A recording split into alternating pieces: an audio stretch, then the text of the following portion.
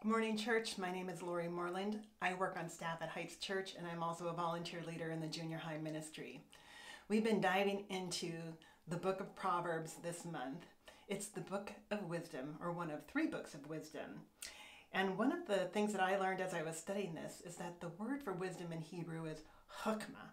And hukmah isn't just wisdom of being smart, it's like a thread that will be woven through your whole life with more characteristics and qualities than we could just use in one word like we do with the word wisdom. It can also mean a skill, applied knowledge. It also has integrity, that moral component to it. And it asks, what does it mean to live well in God's world? Hukmah attributes wisdom to God, but it says that we can tap into it. And you have noticed, I'm sure, that the Proverbs have an if-then order, a cause and effect. So if you live well and you honor God, then things will go well for you. So let's dig in. I'm going to be talking about Proverbs chapter 3, verses 3 through 4. And it says, "Never let loyalty and kindness leave you. Tie them around your neck. Write them deep within your heart. Then you will find favor with God and people, and you will earn a good reputation." So I think that we would agree that loyalty, which is often translated as faithfulness in other translations, and kindness are attributes that we want people to treat us with. And I'm sure that we also want to treat other people the same way.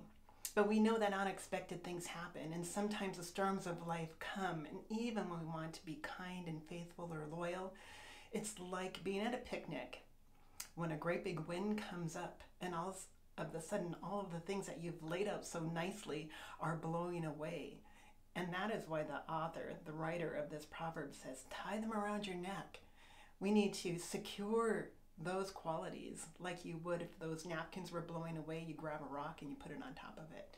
When the chips are flying in the wind, you take something and you tie it down. You want to secure it in a place where it won't blow away and it won't be subject to the things that come into our lives and to cause disruption.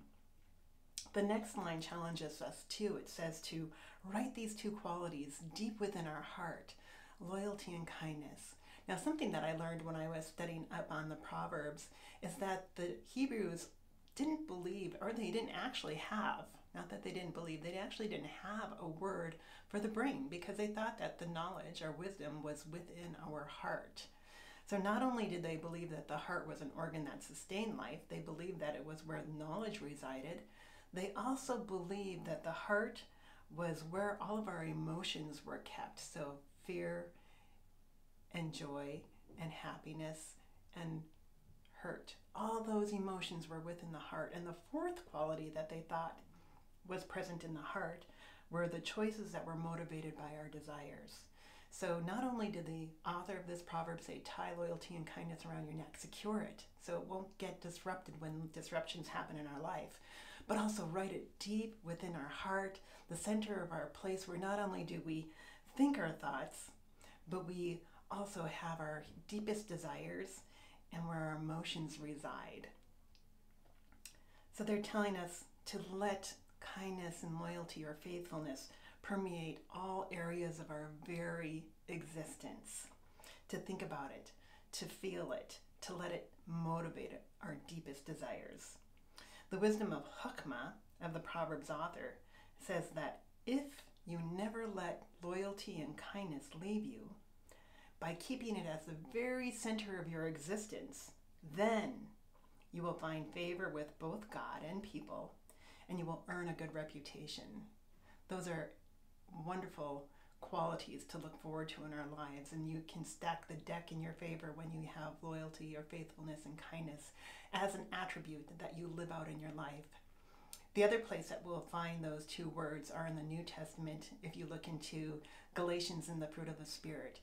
If you stay rooted in God, if you follow Jesus, then the fruit that you will produce, two of those qualities will be faithfulness and kindness.